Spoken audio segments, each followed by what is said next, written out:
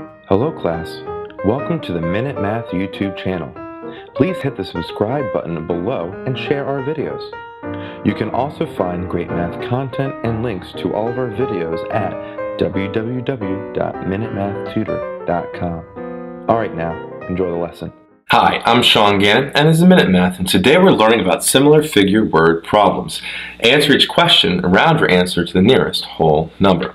If I was given this word problem, a map has a scale of 2 inches to 6 miles. If Clayton and Centerville are 10 inches apart on the map, then how far apart are the real cities? So, first thing they gave us a scale.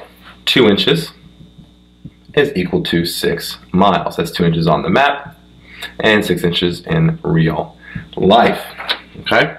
They told us in real life that two cities are 10 inches, or sorry, not real life, on the map are 10 inches apart. And we have to find how far apart are these real cities in real life. Well, with that information here that we created, let's write a proportion. Excuse me.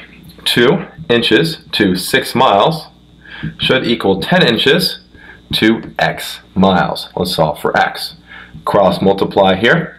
2 times x equals 6 times 10. Divide both sides by 2.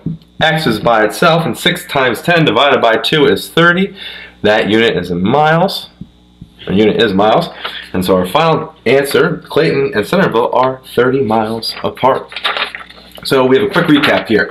A map has a scale of 2 inches and scale of 2 inches to 6 miles. If Clayton and Centerville are 10 inches apart on the map, then how far apart are the cities in real life? Well, with the information for the word problem, we created this little proportion scale thing.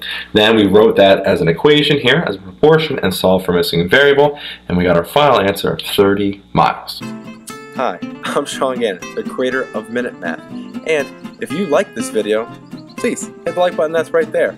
If you have a mathematical question, just add it to the comment section below. And lastly, if you want to see more videos just like this one, hit subscribe. It's right there. But as always, thanks for watching.